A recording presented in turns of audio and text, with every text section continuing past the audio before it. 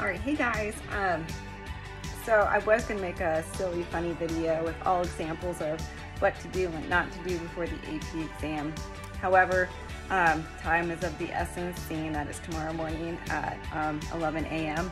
So I'm just gonna do more of a serious talk really quick with each of you, well not with each of you, with you, about some tips and tricks, things you should be doing beforehand, ways to calm yourself down, and all those other things that, again, that today during classes you guys were talking about with your anxiety, not feeling prepared and all those other things.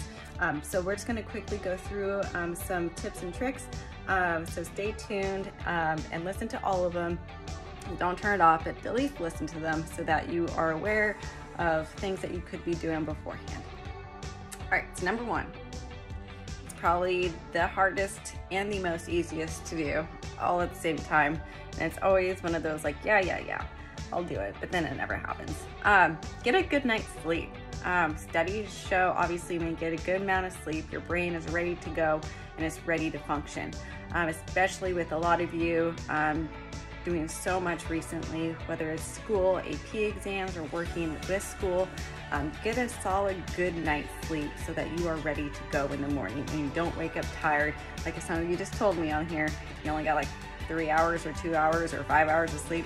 You need to have a good amount of time, okay? So you need to go to bed early, not study all night, and then be like wake up refreshed. All right, tip number two. Eat a solid breakfast. And again, I know that my videos are just kind of one of those joke things about Mrs. Murphy making meals, but literally this time I made you an example of a good meal. And again, we were just taking the time to write. Some of you are like, man, I should have eaten beforehand. Eat something good. Eat something that's not gonna like make you tired, make you groggy and slow. Eat something that's balanced and has a good protein and a good, whether that's with some fruit or something, but make sure it's balanced. You're getting hydrated, that you're not tired from dehydration. And again, it all sounds silly, but it's also important to your AP exam. All right, tip three, get away from the screen if you've been studying, and go outside for a walk or meditate, or get some sort of exercise. Again, leaving the screen and leaving the room that you're testing in beforehand will be significantly more important than just staring at the screen like screen and just feeling anxious. So go do something beforehand. And again, like Robert and I always talk about how I relieve stress differently. So like I will go for a run or a walk or something like that, whereas he likes video games. So again, even that's fine, but I would get away from the screen since you'll be staring at it for at least 40 minutes for the timed write. So get away from the screen, go do something active. Get the endorphins going. All right, round 4, I lost count. Who knows what we're on? Number 4 is clear out all distractions around you that you, again, and find a place that will be good for you. So for example, make sure you tell your family that, hey, I'm taking this test, and again, try to minimize some of those noises around you. Also, think about what's around your desk or where you're taking this test. Minimize the distractions. Like if again, this is like the mom speaking in me. If I see something dirty in the house, if I see something disorganized, instead of working, I will want to go tend to what that situation is. So whenever I work, I have to close the door and make sure, again, that I focus on what I see. And again, that my area is as clean as possible and good for me and my brain. Okay, so make sure you minimize those distractions around you. Number 5. All right, number 5 is going to be have your materials ready to go and have practiced with them. So that includes your AP ID.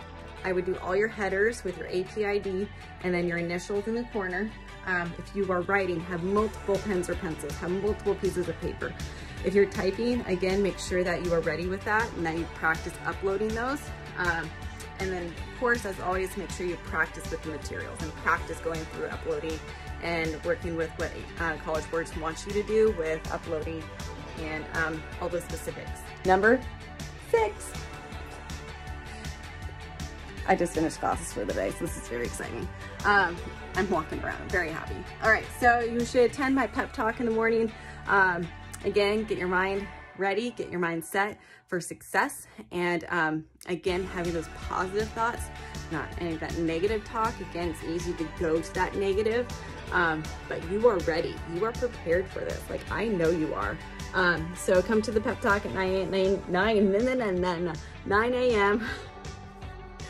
I really want to go outside. 9 a.m. And we will, again, discuss any questions that you have left. I'll give you a little bit of a pep talk, and then you'll be on your merry little way. Again, you'll have some time in between that and then having to log in at 10:30. And number 7, listen to a song that makes you feel good, or a playlist, or get something going that's gonna pep you up and get you excited and in the right mindset for the test, whatever that is. And again, pump yourself up, get ready to go. Listen to a motivational speech, which could be mine, I guess. Whatever it is, just get yourself in that right mindset for success. And then again, then you'll be ready to go. And number 8, do not study all night. Sorry, that was kind of with number 1, get enough sleep. Do not study all day. Do not study all night. Some of you need to walk away right now before you over practice and you overcomplicate it and you overthink it.